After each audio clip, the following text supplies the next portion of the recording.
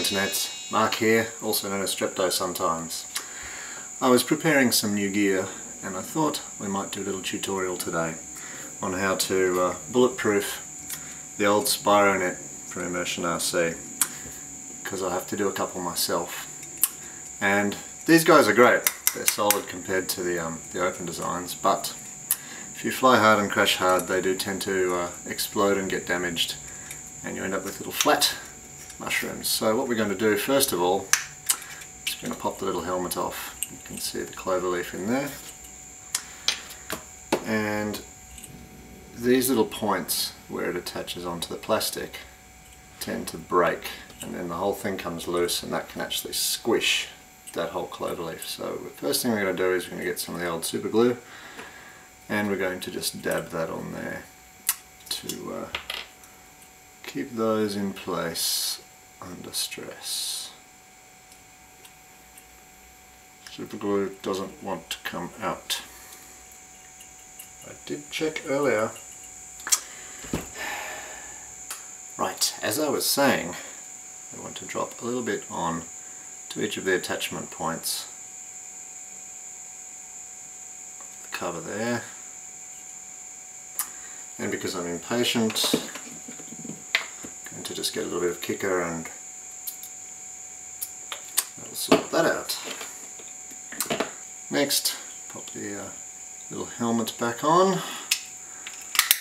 Now, what a lot of people have done in the past is they've super glued around there, but I've found that doesn't last either, so I'm going to use heat shrink. I'm going to use heat shrink on the stems too, because it breaks here and here generally.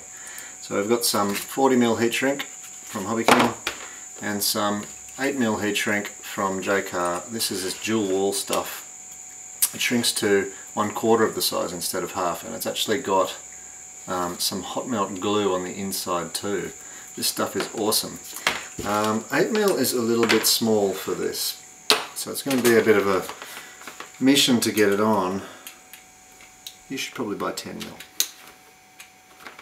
if they sell 10mm. So we just need a couple of short lengths of that, and then we get it on here.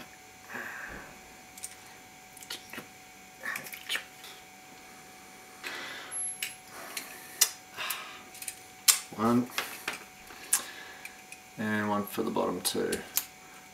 Generally I want a little bit longer than the connector. If you're flying a Vortex, the antenna that you got with the copter should already have heat shrink on the bottom, otherwise you won't be able to actually screw it on.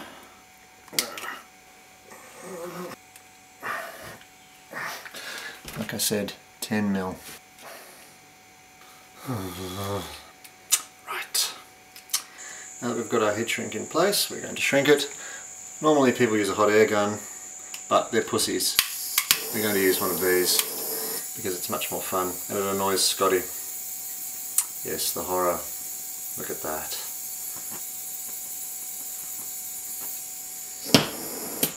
Right, now for the helmet. Don't need much of this stuff, just enough.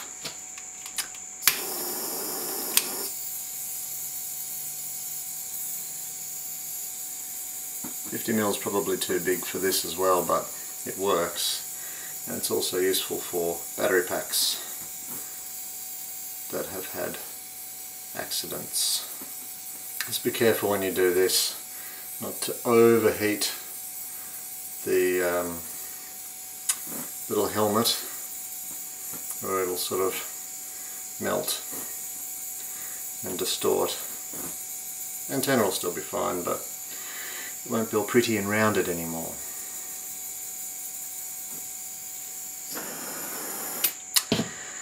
And that's it. You have now bulletproofed your Spironet for a while. Enjoy the flying. Bye now.